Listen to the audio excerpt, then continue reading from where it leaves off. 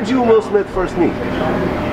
We knew each other from Philly because he was with a group, okay, and I was with another group. What was the name of his group? The Hypnotic MCs. The Hypnotic? Yeah. Was he the Fresh Prince back then? Or yeah, he was still. He was always the Fresh Prince. And you were part of? Well, it was basically my group. It was just me, myself, and I had another guy who was an MC for me. And had a party one night that my MC couldn't show up, and Will showed up and said, hey, can I get on the mic? And he got on the mic, and it was just instant chemistry, you know, to the point that, you know, at the end of the night, I said, I got something to do tomorrow night. What are you doing? And he's like, nothing. And it just went the next night, the next night, the next night, and that's basically how we got together. Okay, and you were the producer at the time? Yep. So did you do all the beats pretty much? Yep. And he just did the lyrics? Yep. Okay, so how long did it take y'all to put together the first album?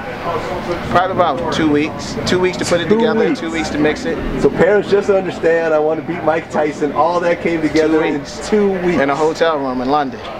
In London? We recorded the album in London. Oh, okay.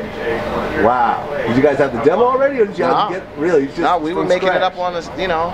Okay. I would make a beat and he'd, you know, write to basically what he thought it was, and, you know, I'd figure out the scratches to put in it, and we would go to the studio at night and just lay it down and put the scratches on it, and once we finished all of the album, you know, pretty much in 2 weeks, the next 2 weeks we just kind of went back and mixed everything and make sure that it sounded right. Okay.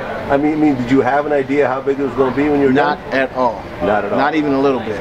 Okay. We just, if my friends heard it and they liked it, that's cool. Like, not at all. Okay. So, and how surprised were you when you got the reaction? I mean, Parents Just Don't Understand was a big song in the Yo MTV Raps kind of era, you know? It was huge. You know, just, you know, the funny thing is we were on tour as the song was growing. So, you know, you're kind of, well, especially back then, you were kind of isolated on tour. It was pretty much a tour bus, your hotel, and then the venue. So the only way we knew that the song was getting bigger was the cheers were bigger every night, and everybody was singing the record.